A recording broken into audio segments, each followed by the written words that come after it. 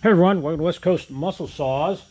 I want to show you a HUSQVARNA 440 X-Torque Mark II. It's the one, there's a lot of issues with this ignition on here, and a lot of guys aren't aware of it, technicians and some of the homeowners, consumers. It's a hard one to diagnose, I'll tell you that.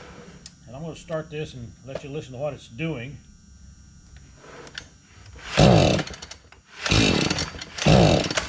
That's all it'll do. You know, just shooting from the hip there, it sounds kind of like it's starving for fuel. You know, you'll go through the carburetor and do different things. And then if you check, let me show you something here where it really stumps you.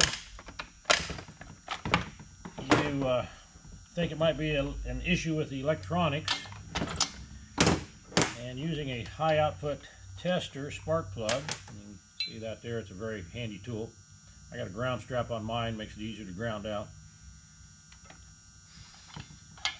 And let me see if I can get that up there where you can see it.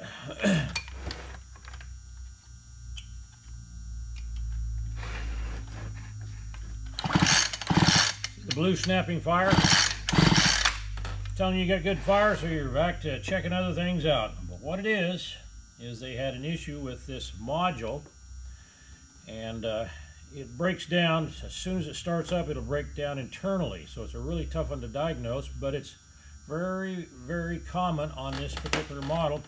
But now be aware, you're going to need your serial number to match up this electronic, because in production they discovered that they had that issue, and so they changed out the module on different models of this one with the serial number break. So make sure if you're trying to get ignition for this, you've got that serial number and production number, and you'll have this thing back up and going again. I'm going to put this new module on it, and in the next video you'll see how good it runs.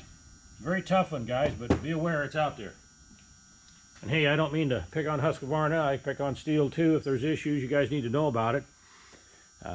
You know, this is some of the issues we run into. We see them a lot here. This is a lot of chainsaws out here on the West Coast, and so these issues pop up.